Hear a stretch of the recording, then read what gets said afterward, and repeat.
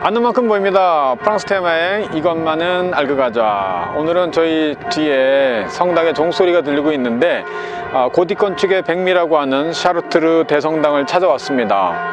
이 아름다운 종소리와 스테인드글라스가 세계에서 가장 아름다운 샤르트르 대성당을 저와 함께 여행하시죠. 구독 꼭! 좋아요 꼭! 보스 평야는 프랑스의 곡간이라고 불려질 정도로 아주 비옥하고 수평선이 보이는 광활한 평야인데요. 보스 평야의 중심에 위치한 인구 4만 명의 한적한 도시 샤르트르는 고딕 건축 양식으로 세워진 대성당의 스테인드글라스가 유명하죠. 현존하는 고딕 건축물 중에서 가장 아름다운 것 3개를 꼽으라면 아미앵의 노트르담 대성당, 파리의 노트르담 대성당과 함께 꼽히는 샤르트르 대성당은 1979년 유네스코 세계문화유산에 등재되었습니다. 프랑크 제국을 세운 샤르르마니 대제의 손자들이 제국을 3등분해서 통치할 때 나중에 프랑스로 발전하는 서부 프랑크 제국의 황제인 샤를르 2세가 성모 마리아의 옷을 샤르트르 성당에 하사하면서 수많은 성지 순례자들이 몰려들게 되죠. 성 야고보의 유해가 발견되었다는 산티아고까지 가는 4갈래 순례자의 길 중 하나가 바로 이곳을 지나가는데요. 북부 스페인에 위치한 상티아고 데 콩포스텔라까지는 1625km가 남았다는군요. 예수가 두 팔을 벌리고 하늘을 향해 누워있는 모습을 형상화한 성당의 점탑이 인상적인데요. 왼쪽에는 클로셰 네프, 고딕 양식으로 재건한 것이고 우측의 클로셰 비유는 높이 106m의 간결한 로마 양식 정탑이죠. 최후의 심판을 묘사한 지름 13.5m의 대형 장미창 아래로 보이는 중앙문 위에는 4대 복음서 기자를 상징하는 천사, 날개 달린 황소, 날개 달린 사자, 그리고 독수리에 둘러싸인 그리스도가 보이고 있죠.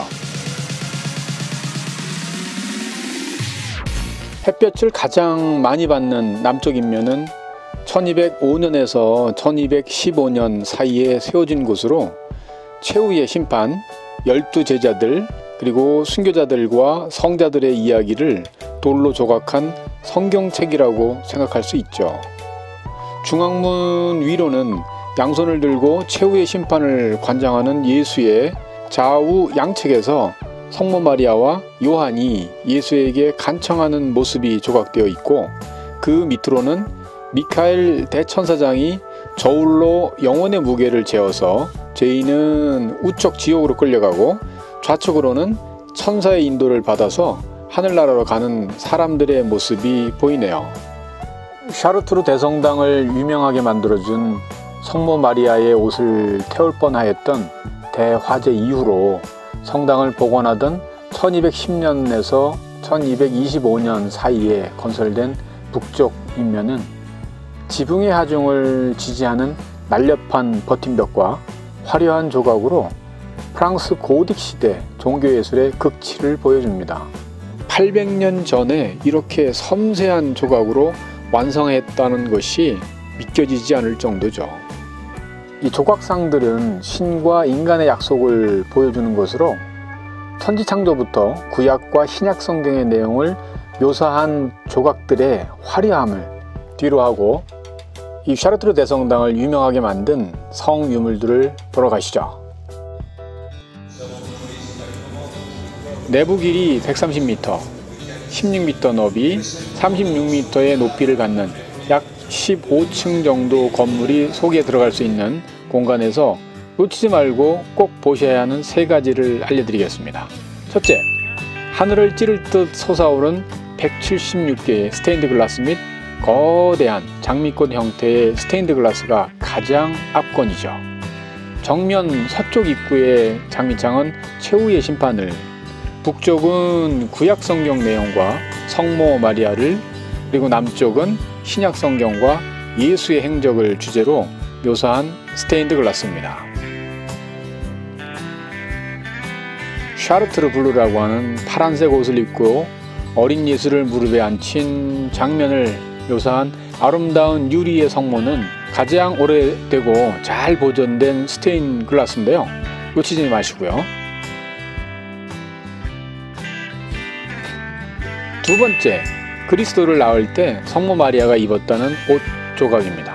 이 성유물 덕분에 샤르트르 대성당은 십자군 전쟁을 치르던 11세기부터 지금까지 수많은 순례자 행렬이 800년 이상 끊이지 않고 다녀가고 있죠. 야, 이건 특별히 저분께서 열어주셨는데 예수의 성모 마리아가 입었던 튜닉 그 조각을 볼 수 있도록 특별히 열어주셨어요. 와. 세 번째, 나무에 채색한 검은 성모 마리아입니다.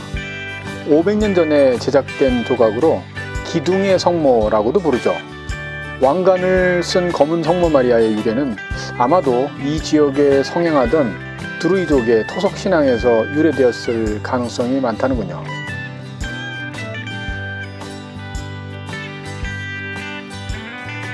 여기까지 오신 분들에게 드리는 보너스입니다. 성당 본당의 바닥을 유심히 보시면 원형 미로가 보이는데요. 제단의 예수를 향해서 모든 것을 내려놓고 용서하며 나아가는 순례자의 마음으로 조용히 기도하며 참여하는 곳입니다. 13m의 지름에 총 길이 261.5m에 프랑스에 몇 개 남지 않은 독특한 미로입니다. 오순절인 5월 말부터 만성절인 11월 2일까지 매주 금요일 10시부터 17시까지 미로를 직접 체험할 수 있습니다. 성거대석과 회당을 구분하는 간막의 벽에는 연대기 순서로 예수의 일생과 성모 마리아의 일생 40가지 내용을 보여주는데요. 1513년에서 1716년까지 200년 동안에 걸쳐 작업을 하면서도 동일한 양식으로 작업을 진행하여서 전체적인 통일성을 이루고 있으며 문맹률이 높던 중세시대에 글이 아닌 조각으로 성경 내용을 알려주는 역할을 하였죠. 요즘은 한창 시간의 때를 벗겨내는 복원 작업을 하고 있네요. 빛의 도시 샤르트르는 매년 여름이면 성경 내용을 테마로 성당에 조명을 쏘아서 밤을 아름답게 바꿔놓는데요. 레이저 조명쇼를 감상하시면서 지금까지 즐겁고 유익한 여행이 되었다면 구독과 좋아요를 눌러주시기 바랍니다. 감사합니다.